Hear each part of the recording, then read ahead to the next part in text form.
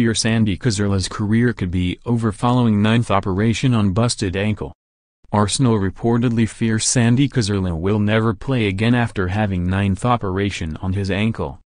The Spanish playmaker, 32, nearly lost his foot after contracting an infection but was on the road to recovery before another setback. And the Daily Mail claimed the Gunners and #X27 medical team are afraid he will not be able to overcome the ruptured Achilles that has kept him out for a year. Arsene Wenger is determined to give Cazorla a chance to play again after his January return date was pushed back. He said, "That operation is for me, the disastrous, sad news of the day. I feel really sorry for Santi.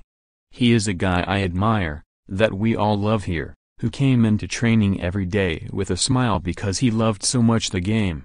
For him not to be available for us, it is a big blow. But for him, as well, it is something that is difficult to take, and I hope despite what happened, I don't know exactly well. I have been informed medically but I have not read any report."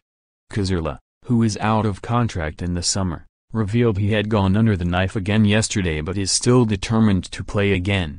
He said, "Due to some discomfort in the tendon the last few days, I have had to undergo surgery.